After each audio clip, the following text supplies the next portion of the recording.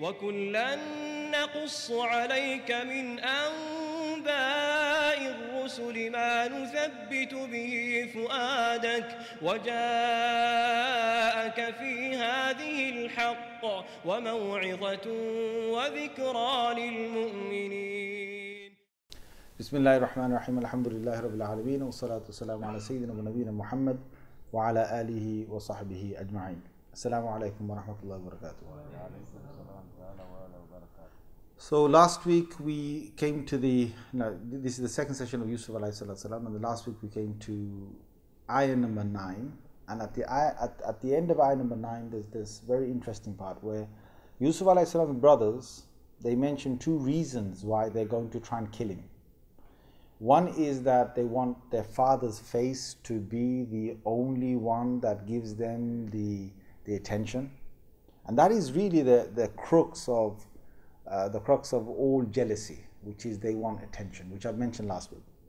And the second one was that when a criminal commits a crime, to make it easy for him to commit the crime, he has to justify his actions.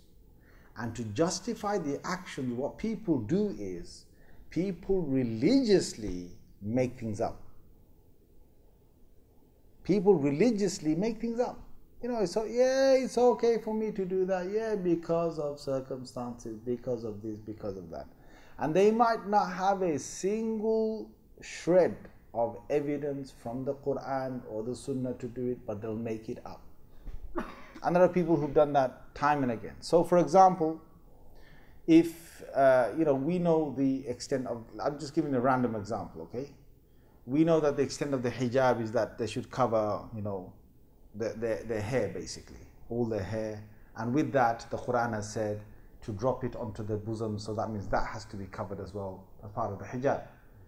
And you'll find that there are different types of women who will justify what the extent of the hijab is and why it's okay for them to wear that type of hijab. So there are certain women who wear the hijab and they'll have the bosom showing.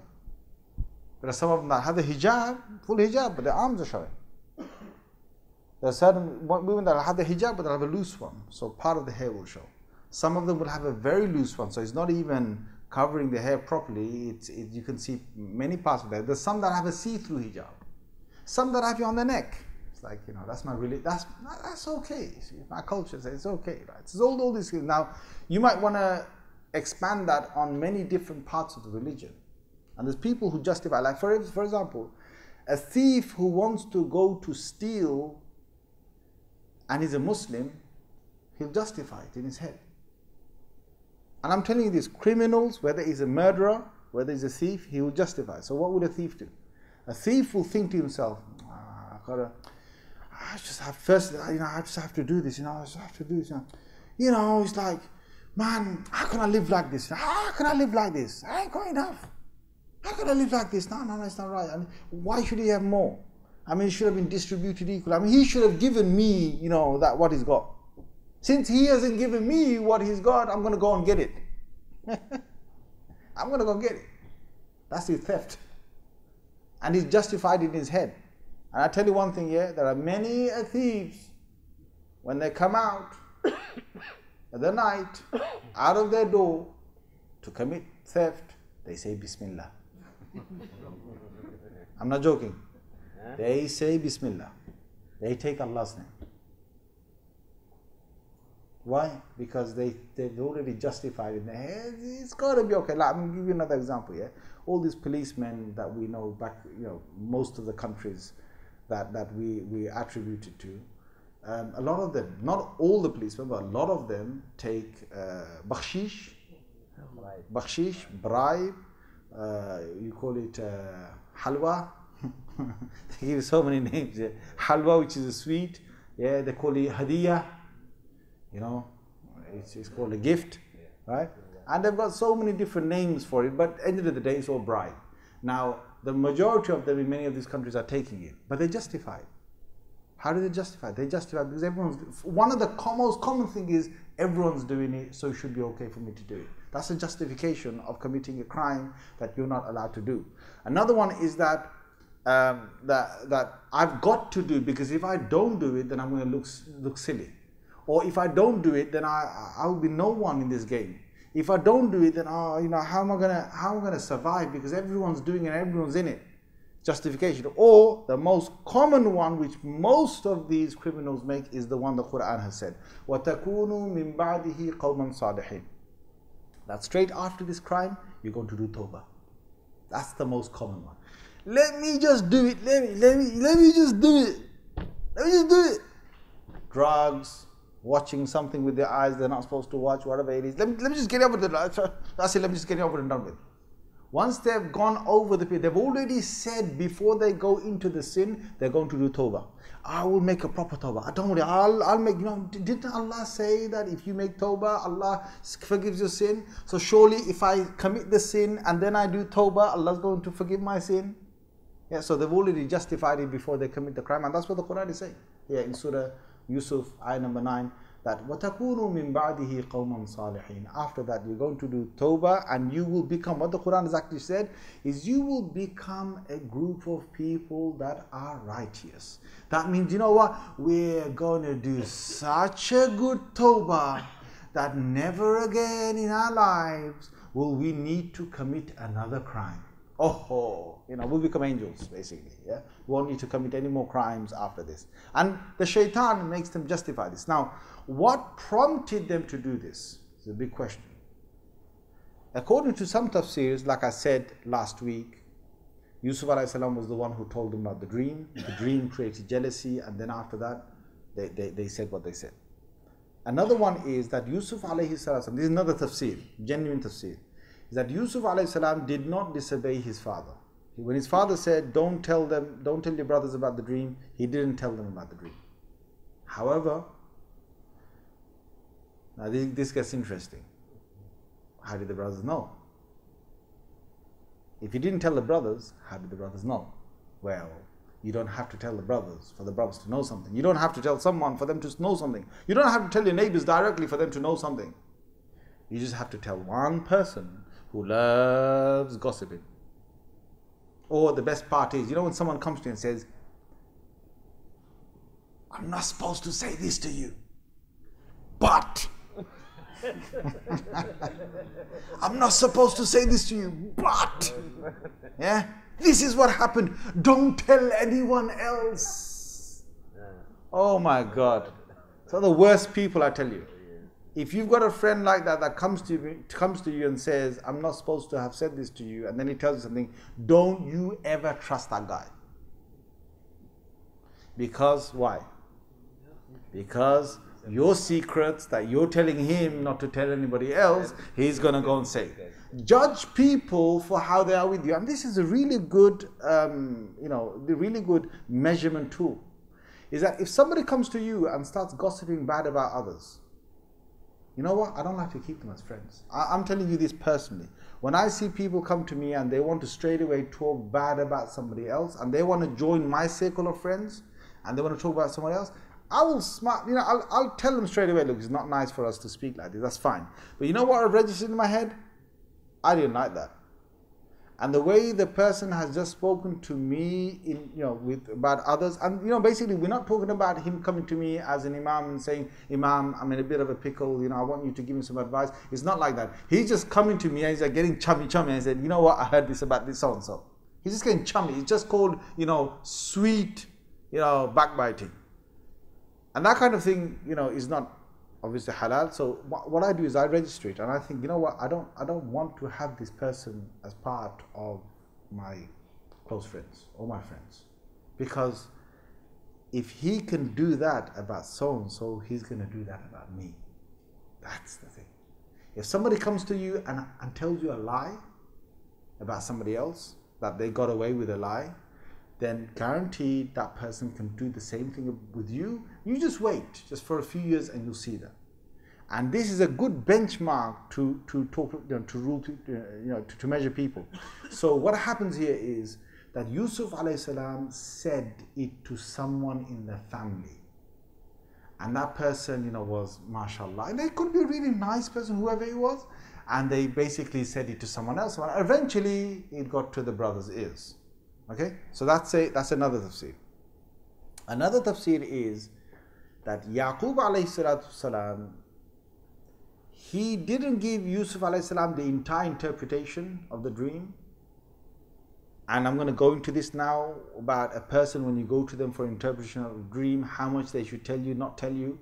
But Yaqub alayhi salam gave Yusuf alayhi salam many good news, or pieces of good news, that he would already know that he's a chosen one.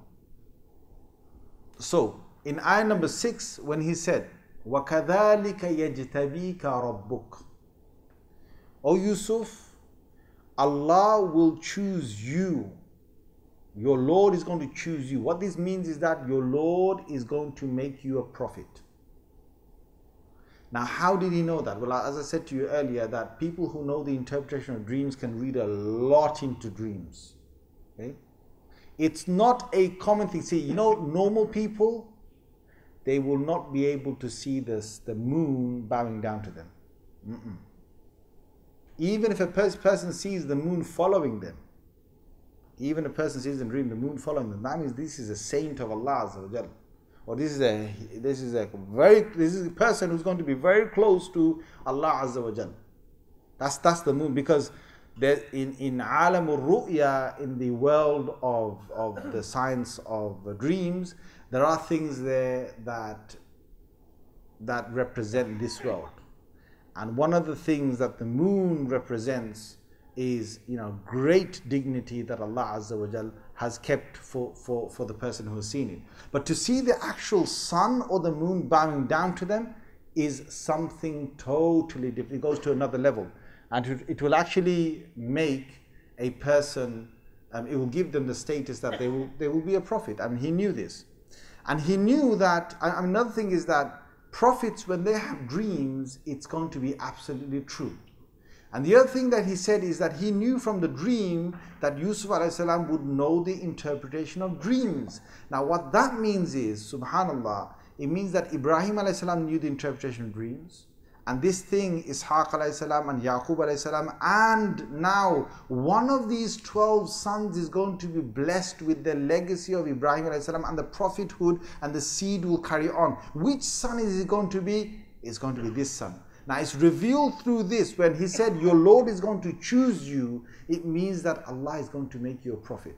And it also means that you're going to be the best out of all the children, the most prominent out of them, and you will have this science and this knowledge that will carry on. And it also means another thing, which is, for those 11 stars to bow down to him, for the sun and moon to bow down to him, it shows that Yusuf alayhi salatu wasalam has to go through trials, because a people don't come back to you seriously seeking your forgiveness. Because one of the things about the 11 stars bowing down to him is that Yusuf alayhi salam is getting, he's able to see his superiority over his brothers.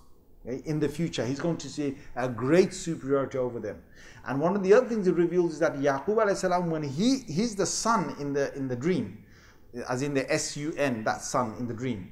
So when he bows down, it shows that Yusuf alayhi salam is going to get such a maqam and a station in front of Allah Azza wa Jal that he will surpass his father.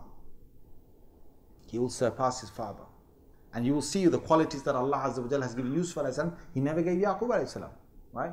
And just on the names now, I just want to tell you that if you know a few Yaqubs, remember I told you about, if you know a few Ismails, if you know a few Ishaqs, if you know a few Ibrahims, yeah, you will see this common denominator between them, where there's going to be, through this story, you will see the character of Yaqub alayhi salam being revealed, and Yusuf alayhi salam being revealed. And wherever you've got a character of Yaqub and you've got a character of Yusuf, the Yusuf is always more dominant than the Yaqub. I want you to think of a Yaqub that you know, and I want you to think of a Yusuf that you know. Put your hands up if you know a Yaqub in your life, someone called Yaqub and someone called Yusuf. Put your hands up if you've got two individuals like that you know. Ooh, not many people. 1, 2, 3, 4, 5. Okay. That's his sixth hand or something. Now tell me, all those people, if you agree that the Yusuf that you know has got a stronger character than the Yaqub that you know, put your hands up. And if you think it's the other way, Yaqub is stronger than the Yusuf, put your hands up. Okay, good. What Yaqub alayhi salam, what he'll have a stronger personality in some ways, but the Yusuf will be smarter in certain ways. Will be smarter in certain ways. And the other thing that you'll see is, I'm not saying Yaqub is a soft character. He's got no strength. He's got great strength. One of the greatest strengths of Yaqub is the inner strength, right? But I'll tell you another thing here. Those of you who know a Yusuf, put your hands up. Go on, just put your hands up. Ah, Salah, Yusuf is a common name, yeah? And now you lot put your hands up if you think that Yusuf you know is a handsome individual, put your hands up. Is a beautiful, handsome individual, put your hands up. Okay, that's quite a lot of you out of the ones that you put your hands up. I wouldn't say it's all of you, but it's almost all of you put your hands up. And that's one of the characteristics that Allah Azza wa Jal gives these people, is that you will have certain trends and traits of those people that carry that name. So what happens here is, and we'll see their characters develop, and I'll make comments about their characters and whoever's name is Yaqub and whoever's name is Yusuf. But one of the things here is that the son surpasses the father, and the father is very happy about this, that this is going to happen, because he wants this whole thing of Ibrahim alayhi salam's seed to go forward and to become better in each of the sons that come out of the progeny. So all these reasons, or one of these ways that the brothers found out about Yusuf alayhi salam being better than them, causes them to have the jealousy. And there's one final one, which is, there's some tafsir that say that it was nothing to do with the dream. It was nothing to do with them knowing the dream. It was simply to do with the love they saw of their father to those two children over them. And that's what caused the jealousy. And from there it all started. Now, there's another one thing, which is at the end of ayah number 8, they say, Inna abana lafi dhalalin mubin. Our father, you know, he's on a clear error, or our father is emotionally, you know, gone astray. Now, why did they say this?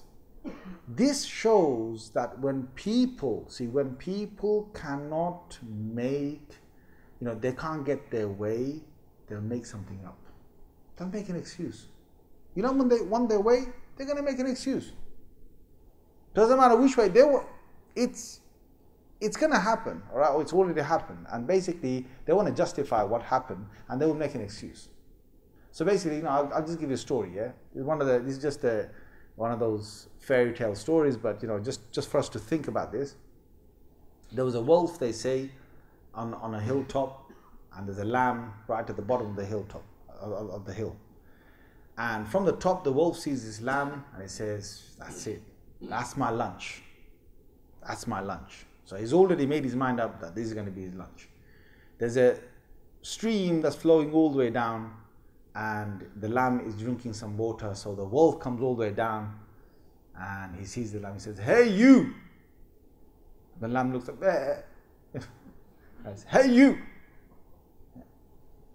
You're the one that called me so many names." He says, "I don't call anyone any names." Yeah. He said, "Well, if you didn't call me any names, yeah, you're the one last year, you was the one that caused me some harm." He said, "I was only born 6 months ago. I wasn't even around last year." He said, "Doesn't matter, I mean, you must be the one that is creating some hurt to me in some way, some insult to me in some way, and therefore you're going to be finished right now." And the lamb, before he gets eaten, says, "Well, you know, one who's an oppressor and is going to do his crime, he's going to find any excuse to justify his crime." Right? So these sons, they've got this jealousy. Instead of seeing their own jealousy, they blame their father for showing his extreme love towards the children. And that's what people do. Instead of focusing on oneself, see, one of the most difficult things to focus on is your own problems. And this surah reveals so much about the human psyche. See, what the brothers are not doing here is they're not addressing their own problem. They're turning it around to others. And this is a serious human problem. Most human beings can't see their own problem. Today, we've got a real situation in the world where, for example, there might be certain governments are saying, hey, we're going to smoke you out your holes, yeah? And those same governments can't see their own problems. And the ones who are, on the other side, they can't see their problems. Some of the Muslims out there, some of the others out there, they can't see their own problems. And what happens in the end is that people justify their act because of the other. One of the biggest losers game, I tell you right now, is, if something goes wrong, you carry on blaming an enemy out there. That's a loser's game. And second is you blame it on someone that either is close to you and loves you dearly, or you blame it on someone who you don't even know whether they are around or they exist, but it's someone out there that's doing it, right? So for example, when you blame it on someone else, what you're doing ultimately is that you're just taking it away from yourself. It's never your fault. It can't be your fault. You justify it. And this is what the children are doing here. They're saying, no, it's dad's fault. Dad's fault. He's the one that he's got his love so much for the son. He's making us do this almost. I mean, it's not us. It's him. His love is getting in the way. The second thing is, who they're blaming? They're blaming the father. The father is so close to them. The father loves them. The father feeds them. The father gives them so much. And they're taking this all out on their father. Like, he's the problem. He's the cause. When it's not even the father. And I want to say this to you guys, that many fathers come to an age where their kids are teenagers and they have to go through this. Many mothers have to go through this. Where the mother and the father have got the ultimate love for the child, but the child is rebelling. And the child is trying to blame their parents for something that wasn't even their fault. But they just switch it onto them, say, well, it must have been their fault. It was their fault. It is their fault. It could be nothing but their fault. And how do they justify it? Well, the Qur'an tells us it's getting together as a group. And one says one, another says yes, yeah. Peer pressure. This is what happened between the brothers of Yusuf. When they said, uqtulu Yusuf, kill him. Because it was peer pressure. And why did Allah say uqtulu Yusuf first in ayah number 9? And later on he says, there's one of the brothers who says, don't kill him. Allah says, قَالَ قَائِلٌ مِّنْهُمْ, one of them who spoke said, لَا تَقْتُلُوا Yusuf, don't kill Yusuf. But this is in ayah number 10. But in ayah number 9, Allah says, uqtulu Yusuf. He didn't even say, قالوا اقتلوا. They said اقتلوا Yusuf, because what happened is it was quite a few of them saying that. And it's not because they all said it once. This is the thing. One of them would say something, another one would say something, another one would say something, and one of them somewhere would say kill him, another one agrees, yes, kill him. I would say yeah, let's kill him. This is how a conversation starts. This is how it gets to the murder, the conspiracy for murder.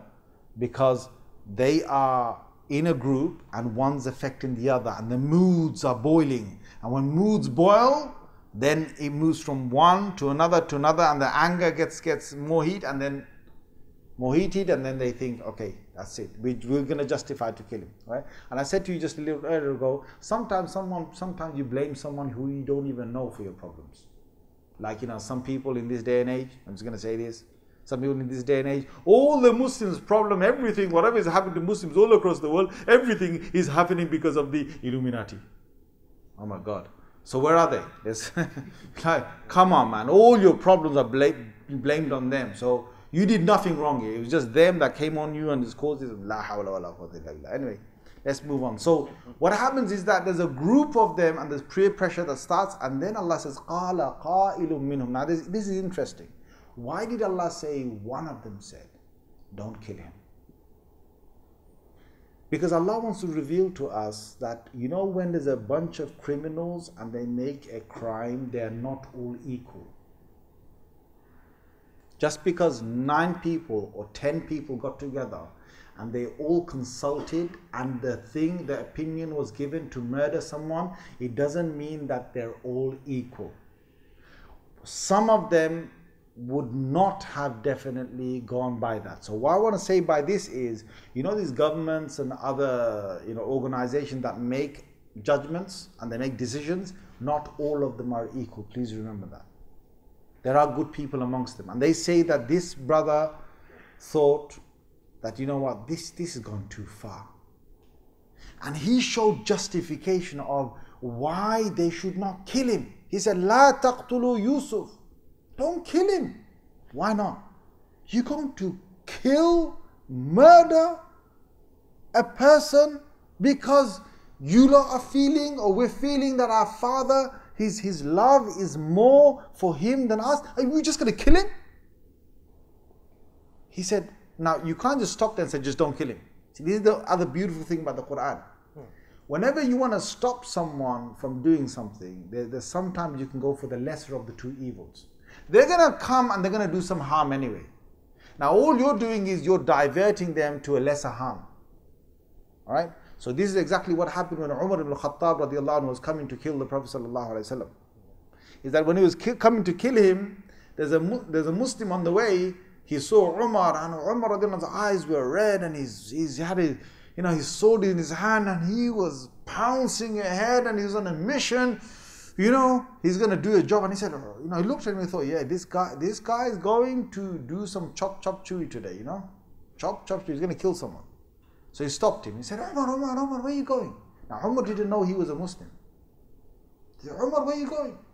He said, me? Straight. You know that man who said that all these gods are false? And he says only Allah exists? I'm going to go and kill him. So now this Muslim thought, Ya Allah, I need to buy time to go and warn the Prophet sallallahu alaihi wasallam. So to buy the time, what did he say? Umar, really? You're going to go kill this man Muhammad when your own sister has embraced Islam and you don't do anything about it? He went, like, my God. Like, What, I'm going to kill the man and then people are going to say my sister was the one who, embraced Islam. Why didn't I sort my family members out first? Yeah, your family member, your sister, she embraced Islam and you don't know about it. Now this was a secret. Why did this Muslim open that secret? Because he needed to buy time. If he didn't do this right now, Umar could go straight ahead and kill the Prophet ﷺ. He needed to warn the Prophet ﷺ. So Umar thought, really? Okay, I'm going to my sister's house first. I'll deal with her first, and then I'll deal with this guy called Muhammad. He thought, job done. So when he went to his sister, now look, when he goes to his sister, of course, he's going to go to his sister's husband, who's also converted, and he's told him about it. He's going to beat the daylight out of them. And he knows that. But he'd rather go over there, cause some damage, than to come and cause damage to Rasulullah sallallahu alaihi wasallam. So he quickly went and warned the Prophet, oh Prophet sallallahu alaihi wasallam, I saw Umar on the way to kill you, and I diverted him down there. He's coming, Ya Rasulullah. He's coming to kill you. Right? Now, what I want to say about this is that this is in some ways showing us that when there's a group of people, sometimes one of them could divert their whole attention towards something smaller. So what he said is that, look, guys, you don't need to kill him. Why are you trying to kill him? The reason why you guys are trying to kill him is because you're trying to remove him from dad's life. There are other ways of removing him from dad's life. You don't have to kill him. You can throw him away. وَأَلْقُوهُ فِي غَيَابَةِ الْجُبِّ. What we'll do is, Yusuf's a little kid. He'll fit into one of those buckets that, you draw water from the well. We'll stick him inside the bucket. Let the whole thing drop. The rope will go all the way down to the bottom. And guys, it's not like we want to kill him, because that's another way of killing the poor boy. He could die in that well. No.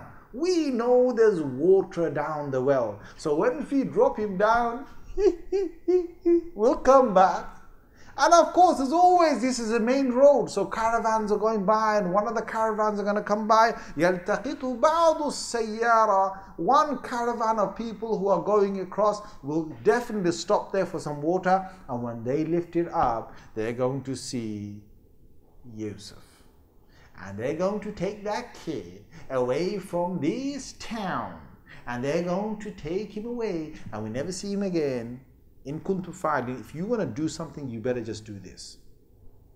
Now, why did he add these words, in kuntum fa'ilin? In kuntum fa'ilin.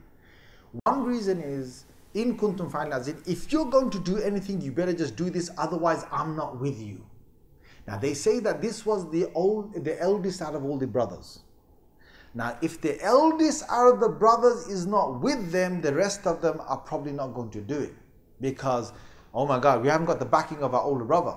If our older brother doesn't back us up, then maybe, you know, he might grass us up to our father, and the father is going to find out what we did. So we need all 10 brothers to be on this whole thing. All right? So in kuntum fa'ilin, if you're going to do what you're going to do is, it means that if you're going to do what you're going to do, like as in get rid of Yusuf, you better go with this plan, otherwise I'm not going with any other plan. And in kuntum fa'ilin, another way of looking at it is that if you guys are really serious of doing something, you better just do this, because I know you're not going to kill him. You know, sometimes people get really mad and say, that's it, I'm going to kill him. I'm going to bust his nose and I'm going to break his back and I'm going to... And the truth of it is, he's not going to do that. Truth of it is, he'll probably beat him up, but he's not going to break his back and bust his nose or whatever. So, in kuntum fa'ilin means that you can't be serious, guys. Not all of you are going to do this, all right? Maybe some of you will go so mad to do this, but what are you guys saying? Do you realize what you're saying? If you're really going to do something, as in if you're really able to practically carry something out, then perhaps this is the best you guys can do, all right? So what they did is they said, okay, how do we get our father? They said, okay, we'll say that, you know, Yusuf, poor Yusuf, he's at home. He needs to be out and about. Okay? And we know father doesn't trust us with Yusuf. They knew this clearly, that Yusuf is like one of those guarded angels around Yaqub alayhi salam. And the other thing that Yaqub alayhi salam knew is that these boys would want to harm him because of the fact that they found out that he's going to become a prophet, that he is the chosen one amongst them. So he didn't want to let Yusuf alayhi salam go out. So what I told you last week, every day what happens is that Yusuf alayhi salam stays home and the boys go out to look after the sheep, and they're the ones who have to toil really hard. So they came, this is ayah number 11 now, they said, Ya Adana, oh our father, Malak, Dad, what's with you? La tamanna ala Yusuf. You don't even think that we could be safe with Yusuf? You don't even think that we could be in a way with Yusuf where Yusuf could be safe with us? We just always with Yusuf. You know, Yusuf, we're so open with Yusuf, and you know, we're so honest with Yusuf, and already they're lying out there, you know, their mouths, they're lying. And Yaqub alayhi salam knows this. He knows that there's severe jealousy of his other sons with Yusuf alayhi salam. And whatever they're saying is not the most honest thing. And when they say we're being so honest, now this Qur'an reveals, when somebody wants to do, when somebody comes up to you and they fill it up with loads of, extra kind of, when somebody's trying to show that, you've really got to believe them and they're putting extra words in to get your trust. When they load it with so much extra, which is out of the norm all of a sudden, you think, man, there's something going on. There's something going wrong, right? So normally what would happen is that these boys would come, say, Dad, okay, yeah. Oh, they're not bothered about Yusuf. They don't care about Yusuf. Normally this has been their trait every day. They don't talk good about Yusuf. They've never asked to take Yusuf out. They've never even come to Dad and said, Dad, you know what, send us out. They just left it. They know that their dad loves him so much, he's not going to let him out. Now, all of a sudden, one day when his sons come up and say, Dad, why don't you let us go? Hey, what's wrong with these lot, man? What's wrong with them? All of a sudden they've changed. In one day they've said, they're using, look how many words they're saying, Malaka, what's wrong with you? Why don't you trust us with Yusuf? And we've been so honest with him. And arsilhu ma'ana. This is now ayah number 12. Send him with us tomorrow. They've never asked this before. Send him with us tomorrow. Yarta wa yal'ab. He'll enjoy the day. He will play. And while he plays, we are definitely, absolutely going to look after him and secure him and put him in safety. Now, how much secure they're talking about? First they said, Do you not think we're safe with him? Look, safe. Then they said, we are honest. لَنَاسِحُونَ, we're being very open and honest. Then they said, إِنَّا لَهُ لَحَافِظٌ, we are definitely and most certainly going to secure him. And when all of a sudden these people talk about safety and security, what goes in your mind? They want to do something, right? You don't get people all of a sudden saying all of this, right? What does the Qur'an teach us? The Qur'an teaches us that human behavior should be judged on induction, right? So what I mean by this is that there are going to be very few occasions where you will see human beings going out of their norm for a good reason. Most of the times when human behavior becomes erratic, it changes, all of a sudden there's something going on. It's fishy. Especially when humans are going to justify and over-justify things, and they're going to make you feel bad of not going along with what they're saying, when all along they've never been like this, then you know certainly that there's something wrong. Now let me give you an example. Prophet ﷺ was in Madinah Munawwara, and the Sahaba used to come and they used to say, Ya Rasulullah, can I ask you a question? And they would sometimes come, Ya Rasulullah, I just love you, that's it, right? I just love you. Otherwise, Ya Rasulullah, could you please come to my house? I'd like to, feed you something or give you something. Ya Rasulullah, can you accept this hadiyah from me, this gift from me? Right? This is the normal Muslim that might come, or even if he's got nothing to give the Prophet ﷺ, Ya Rasulullah, I just like being next to you. That's it. Now that's what a normal, ordinary person would say, okay, or a Sahabi. What did the hypocrites come and say? And Allah recorded this, and this is human psychology. This is human. There's no other reason why Allah revealed this except He wants us to think about human beings. When they come to you and they speak to you, can you judge them on the merits of their previous days and judge them according to all other people that come to you? Because some of the people who come to you and they're the sweetest you can get, they're sweet for a reason, brother. They are sweet for a reason. You know what I'm saying? Sometimes in the sweetness, there is some deep poison. And if you don't know about that, then it's going to hit you one day. So this is Surah Munafiqun, Surah number 63, ayah number 1. Allah says, إِذَا جَاءَكَ الْمُنَافِقُونَ قَالُوا نَشْهَدُ إِنَّكَ لَرَسُولُ اللَّهِ. Now, the others came and said, Ya Rasulullah, are you okay? Ya Rasulullah, I'd like to sit with you. Ya Rasulullah, I love you. Munafiq comes, hypocrite comes, and he says, Nashhadu, we bear witness that you are most certainly La Rasulullah, you are the messenger of Allah, no doubt. These are Muslims. They're dressed as Muslims. There's no sign to say they're munafiq here. They're as Muslim as any other Muslim. But these Muslims come and give these words. We witness, bear witness that you are most certainly the messenger of Allah. Oh, there's no doubt. Why they're putting so much emphasis? Because they know deep down that he doesn't believe them. So to cover that up, you need to put extra amount of, certainty. And that's what Yusuf alayhi salam's sons are, Yaqub alayhi salam's sons are doing right now, is that they're putting extra certainty in their father.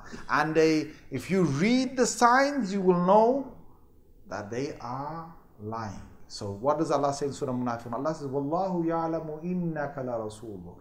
And Allah knows that you are most certainly the messenger of Allah. Wallahu yashhadu innal munafiqina lakadhibun. And Allah bears witness that these hypocrites are definitely liars.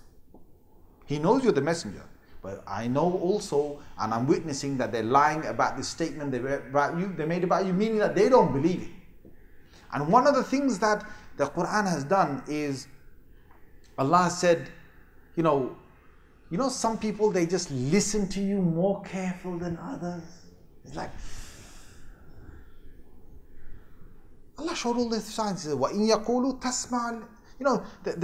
They would want, Allah said, كَأَنَّهُمْ خُشُبٌ مُسَنَّدًا.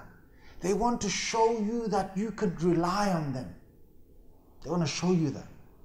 يَحْسَبُونَ كُلَّ صَيْحَةٍ عَلَيْهِمْ. But hang on a minute. if they're going to show you, the Messenger of Allah, that you can rely on them, and every time they speak, they want you to listen to what they're saying, and they want to show you their support for your mission. Allah said, يَحْسَبُونَ كُلَّ صَيْحَةٍ عَلَيْهِمْ. Things don't add up. What doesn't add up? What doesn't add up is these munafiqs, the same ones that are trying to make it to you that they're a support for you, they're the same people, whenever something goes wrong, they're like, oh, what just happened there? Huh? Are you sure? They think every problem is their problem. Every time something goes wrong, every problem is their problem. You know, the shift in moving. How can there be a support for you when all these days they are acting as if they cannot even go through any simple problem of life? So what do I mean by all of this is that when you look at their life of all the days they've spent with you, and then you suddenly look at how sweet and chummy they're being with you, and how they're showing you, yeah, we're with you, Messenger of Allah, don't worry, we're giving you support, you should know that's a lie. Based on what? Based on induction, based on all the other days they've spent with you, based on the days when they're really themselves, based on that. So Yaqub alayhi salam, based on everything they've been, the way they've been with Yusuf alayhi salam, the way they've been with him, the way they made comments about him, the way they've never asked about any protection about him, the way he's always feared they might harm him, and all of a sudden they come up to him and become sweet, he knew that they're lying. Qala inni, that this is next ayah number 13. And what I'm said to all of us is that we learn from this that please judge people for what they really are. If you see a person who's horrible to him, horrible to her, good to him, good to you, your question should be, hang on a minute, he's good to me, but he's horrible to him, horrible to her. Why? Why? Can that really be a good person? Can a person be good when they're horrible to certain individuals? If you're really good, you won't be horrible to anybody. True or not, tell me? True. So when he's horrible to some people and he's not horrible to other people, you should know your turn is coming tomorrow, brother. Your turn is coming one day. When he falls out with you, then he's going to be horrible with you. If he carries on getting things off you, he's going to be nice to you. So now, next verse. Yaqub alayhi salam says, Inni la yahzununi an tadhhabu bih. He says, it really, really will hurt me if you take him away. It's going to hurt me. It's going to cause me grief. Now, the ulama of tafsir say, there's a couple of reasons for this. One is that Yaqub alayhi salam has never had Yusuf alayhi salam leave his side. This is going to be the first time Yusuf alayhi salam is going to spend a day without the father. Okay, a day without the father. And the second tafsir is that Yaqub alayhi salam knew that because of the lie, they're going to do something to him, and that's why he was grieving in his heart. That's the grief that he had. Now, according to the first tafsir, when he's got grief because he's never let Yusuf alayhi salam go, and now first time he's going to have to let him go. This teaches us, brothers, that don't make anything too dear to yourself in this dunya. Not even your wife, or your children, or your wealth. Because whatever you make very dear to yourself, the closer you make it, the more your heart loves it. And the more your heart loves it, the more it's going to hurt you when you lose it. Okay? Let's be honest about it. The things that you love most, like for example, let me give an example here. If you lost, let's say, you lost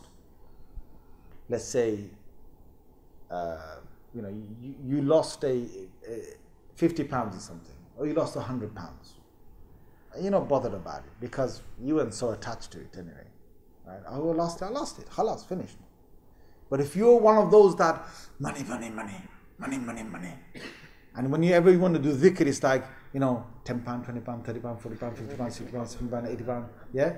And you just can't stop counting how much you've got. And it's always going through your mind, how much in my bank, how much in this, how much in my pocket. When you got that in your mind, and then you lose 50 quid, man, it's going to hurt. It's going to hurt. Right? It could be something simple, it could be something big. Some people, they're not bothered about the car they have, you know. Some people, don't attach yourself too much. And some people, they've got a car, yeah? They cannot stand a scratch on the car. Yallah. Well, don't buy an expensive car, brother. Seriously, you don't want a scratch on your car, don't buy an expensive car. And if you're going to buy an expensive car and you don't want to get it scratched, yeah, then don't drive it on this earth. Don't drive it on this earth. Because anywhere on this earth, even if a human doesn't scratch it, a tree branch might scratch it. Yes or no? Yes. A tree branch might. It wasn't even your fault. Let's say, for example, you stay away from all the tree branches. You're staying all the way from all the people, and then you're driving, and then this truck right in front of you suddenly goes over the stone, and the stone flicks, and it flicks right by the side of your car, and man, you got a dent. Oh, it hurts, brother. You know when it hurts? It hurts because you have too much love for it. Buy a car, standard car, and say to yourself, you know what, it's going to die one day, yes or no? Yes. And before it dies, it's going to get scratched, yes or no? Just like you get wrinkles on your forehead, brother, the car has to get wrinkles, you know what I'm saying? Like, yeah?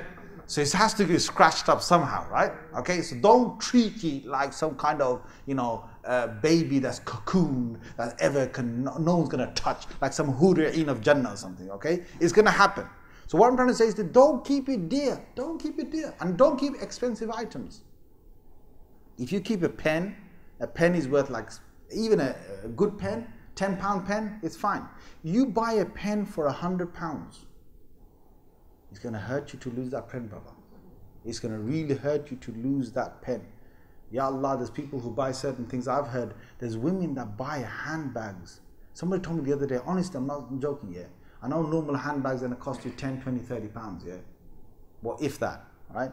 There's women that buy handbags that are costing 900 pounds, 700 pounds, 500 pounds, 200 pounds, 300 pounds. Yeah. And thousands are going there. But I'm just saying, when I heard 900 pounds, I thought, yalla, on a handbag? I thought, man, if the thief sees that handbag, he's going to say, I don't care what's inside, I just want to steal the handbag. Like, you know, normally you get stolen, they open it up and they look inside. If they don't find something, they throw the handbag. This guy's going to say, forget that, this handbag, I'm gonna use this, man. And I'm gonna sell it off, all right? So the point is, Yusuf alayhi salam, Yaqub alayhi salam, his extreme love for Yusuf alayhi salam is going to now in some way cost him. He's a prophet, alayhi salatu wasalam. And he's had dear love for this son. Yes, there's got nothing wrong with having that. Allah naturally gave him that love. But Allah's teaching us a big lesson here, which is even your son or your daughter, don't have that much love for them. That you just cannot bear seeing them even have a little thing pricked in their, you know, in their finger somewhere. You can't have that, oh, it's going to hurt you so much. Don't get to that stage. This is life. Just accept it. If something happens to their finger, it's life. Just say it's life. It's like when Rasulullah sallallahu alaihi wasallam in his house, Anas radiallahu anhu was in his house, and Anas radiallahu anhu used to say that I used to bring the plates, right? And, you know, he's a young kid, 8 years old, he's bringing the plates, and suddenly a plate, oh, it fell and it broke. Oh, I've broken another plate again, and their wives would say, yeah, Anas, be careful, Anas. Anas, another time you're doing that. And Prophet would say, leave him alone. When the time for something has come to go, it's gonna go. If your car crashes, brother, you should just look back and say, when the time comes for something to happen, it's going to happen. Or stop crying over it, okay? Stop crying over it. When the time comes for something to go, it's going to go. Qaddar Allah. Allah has willed it. Whatever He willed has happened. That's it. Leave it. Get on with it. So that's the thing of not attaching yourself to these things. And those people who attach, they will have that grief. So that's one thing. Second thing he said, on top of that, he said, Akhafu. Now this is very, very interesting. And Allah said this is the most beautiful story you'll ever get. Yaqub alayhi salam tells them the excuse they're going to bring back to him after they've finished with Yusuf. Now he knows there's something they're going to do.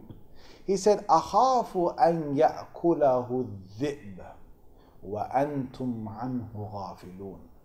He said, I fear that a wolf is going to devour him, consume him outright. And while you guys, you 10 sons of mine, are going to be somewhere else. And you're going to be completely absent-minded of what is going on. Now, how did Yusuf alayhi salam say this? How did he know that part of their plan was that they're going to come back with something to do with the wealth? He didn't have the full thing. Now, we don't know how he knew this exactly, but we know because he was a prophet of Allah Azza wa Jal, Allah reveals certain things. And even Salihin, even those of us who are pious, like I said, we could get true dreams. So it could be through a dream he's seen something, like when Rasulullah sallallahu alaihi wasallam, he came on the day of Uhud. The day of Uhud, he said, this morning I've seen a dream. And the dream, I saw my sword, I took it out and I shook it. And when I shook it, it cracked in the middle. So they said, Messenger of Allah, what does that mean? He said, I have interpreted this dream to mean someone who is close to my family members is going to pass away today. And that was Hamza radiallahu anhu. Now, but he didn't know it was Hamza. He didn't know it was Hamza. He just knew someone in the family is going to pass away. Now this dream shows us clearly Allah revealed to him something that's going to happen that day. So there's a possibility that Yaqub alayhi salam has had a dream that something is, they're going to come back and say something to him about the wealth and Yusuf alayhi salam. But obviously he did not know that they're going to come back with an excuse that he's dead. That's most certain. Because if you know that your kids are going to take this Yusuf of yours today and not come back with him ever, La ilaha illallah, do you think you as a father you're going to let him go? No way.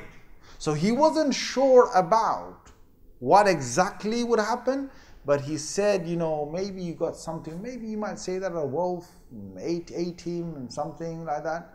Because he probably saw it in the vision. Now, some other ulama in tafsir, they say that it was a vision of Yusuf alayhi salam, because prophets have got a huge amount of firasa, where Allah reveals things to them about the future, but he might not reveal everything. And he never reveals everything, and every time, whenever he wants, he might reveal something to them. And even common, good, salihin and pious people can have this, that they might suddenly have an opening of something might happen, and they've got this feeling, and that feeling is a true feeling. And Allah Azza wa Jal can do that even to common people. Like the mother of Musa alayhi salam, she thought, if I just throw my baby in the basket, throw the whole basket into the river, Allah's going to save him, and Allah's going to return him back to me. She just had this feeling and she just did it. And Allah says, I was the one who inspired her to do it. But she wasn't a prophetess. There's no prophetess, and she wasn't a prophet. But Allah can do this to salihin, to those who are pious. So whichever way he knew that something was fishy and that they're going to come back with some kind of excuse. Right? Now, there's persuasion going on. They said, Dad, la in akalahu dhib. What, a wolf is going to devour Yusuf? Wow, muscles. One wolf, 10 brothers, strong brothers. Inna idhan la khasirun. We're absolute failures if this happens. We're going to be finished. How can you say that? That what, 10 of your sons? You're not going to trust 10 of your strong sons to try and get one wolf of Yusuf? If it comes to bite him now. The dad never said that. The dad said, when he devours him, you probably might say that you were not there. Antum anhu ghafilun. You were absent-minded. They switched it. They didn't go with the dad's version. They went with their own version. They said, look, we're strong, and if he's there, you're saying we're strong, and you're saying we can't save him from one wolf. What are you saying? Now, the persuasion was such that the father thought that, let me just let him, let me just take the risk. Let me just let him go. And even if they do something to him, how bad could it be? He never dreamt of the fact that they would not come back with Yusuf that day. He did not have that in his mind. He thought, okay, they're going to come back and they're going to make something about something happen, but he wasn't absolutely clear on what was going to be some kind of plan. But he knew that they had lies that they were trying to make up. Now, this persuasion thing we learn from this. It happens again and again, is that, at the spur of the moment, Sometimes some people come to you and they try to persuade you in a certain way, and you try to give one argument, they give you another argument. They want to persuade you until you feel bad in not, you feel bad and you think, okay, let me go with them. It's happened. It even happened to Rasulullah sallallahu alaihi wasallam on the day of Uhud, when in the morning after Fajr he called the Sahaba. There was senior Sahaba, there were minor Sahaba. And he said, what should we do? Should we defend the city of Medina from within, or should we go outside and defend that city from there? And the senior Sahaba said, let's defend it from within, because whenever we've done that, Messenger of Allah, we've never lost this city. This city has been always protected by defending it within. And the youngsters said, Messenger of Allah, Badr, last year we couldn't make it. This was their mentality. Last year we could make it, and angels came down and we weren't part of that, and this year we want to go out, Mashallah, Allah, let's go out. Because Badr happened outside of the city. Badr happened outside of the city, and 5,000 angels came down last year. So they persuaded, Messenger of Allah, look, we are strong, Messenger of Allah, we can go outside, we can do this. Messenger of Allah, we can go out then, we can, And then Rasulullah sallallahu alaihi wasallam made his decision based upon the youngsters. And then the youngsters felt, they regretted, they came to the Prophet sallallahu alaihi wasallam, Messenger of Allah, we shouldn't have persuaded you like that. Prophet said, look, I put my helmet on now, Prophet has done that, he has to go out now. So he went out. But Allah still gave them victory, which turned sour because of something else later on. But what I want to say to you is that sometimes persuasion is not the way to go forward. And if someone comes to you with great persuasion, sometimes it's best to stop, to think, to give it a bit of time before you make it. And sometimes you can't do it, like in the case of Yaqub alayhi salam. So what happens here is, فَلَمَّا ذَهَبُوا بِهِ, when they took Yusuf alayhi salam, this is now ayah number 15, فَلَمَّا ذَهَبُوا بِهِ, when they went with him, وَأَجْمَعُوا أَن يَجْعَلُوهُ فِي غَيَابَةِ الْجُبِّ. What happened is that they gathered together. What did they do? Well, they took Yusuf alayhi salam as he was going, and their father was letting them go. The father came out of the house and he watched them taking Yusuf alayhi salam in the distance. And as they were taking Yusuf alayhi salam in the distance, oh, hip, hip, hooray. They were swinging him, they were throwing and catching him, and they were, arms around him and holding his hand, and they're smiling, and Yusuf is enjoying this. This is my first day out. My brothers are going to look after me. My father let me go out for the first time. It can't get any better. And the father is watching all of this, and how sweet they are with Yusuf, until they couldn't see their father again in the distance. So they thought, that's it. That's when they started to slap him and hit him, and they pushed him and said, you. Suddenly Yusuf says, what is going on? What in the world is going on? So they took him and they hit him, they beat him, and then after that they said, okay, fine, right? Where's that well? So they took him to that well, right? And they rolled up the bucket, they put him in there, right? And they made sure that this is happening by the evening.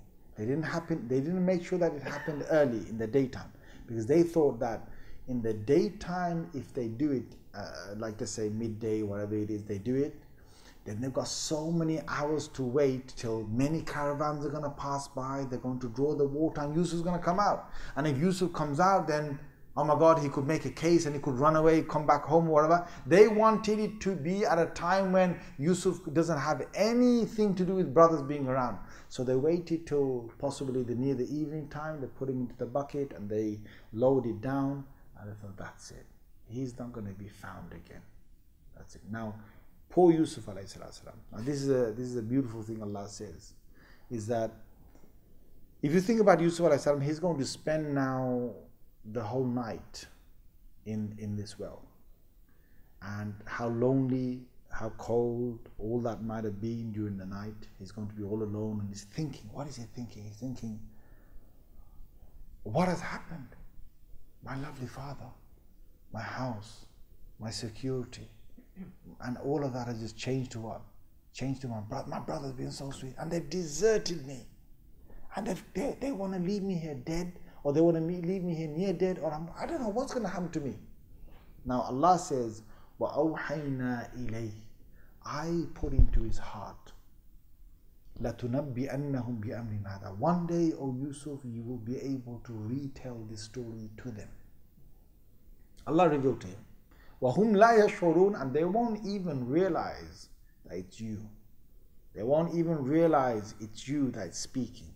So Yusuf have that contentment. Allah gave that content. What do we learn from this? Now this is the last thing that we'll learn from, and then we'll move on, inshallah. What we learn from this is sometimes you're in a real bad position. Either Allah shows you a dream about a good future, or sometimes Allah makes you feel, just inside there's a feeling inside that things are going to go well. You know, when you get that feeling in your heart and you're in a serious problem, just say Alhamdulillah. The fact that Allah is giving you that strength to feel that you're going to go through this and you're going to be able to manage this, that is tawfiq from Allah. That is big tawfiq and ability from Allah, that He is with you in some way. Because without that in your heart, you'd give up life. Without that, you just say, forget it. I might as well just die. I might as well just give up life. And there are people who get ill and they want to give up life, yes or no? Yes. And there are others who get ill and they fight it. One of the things you fight it is with your mind. No, I'm going to be okay. I'm going to be okay. I'm going to see through this. Right? That thing inside you, how do you know that Allah hasn't put that inside you? This is exactly what's happened to Yusuf alayhi salam. That he's feeling that one day I am going to be able to live and tell my brothers what happened, and they won't even know. And this just thought just occurred. Obviously it was from Allah Azza wa Jal. But the lesson that we learn from this is that in those moments when you're in a problem or your crisis and you feel that, you know what, it's all going to be over soon, I'm going to get through this, that is from Allah Azza wa Jal. And just say Alhamdulillah and have your iman that Allah will make things better. And then you will see, you'll see the other side to it. Otherwise, you'll face a lot of other trials like stress and depression and so on. So anyway, we've come up to this. Are there any questions on today's one? Just on today's one? No questions? Yes?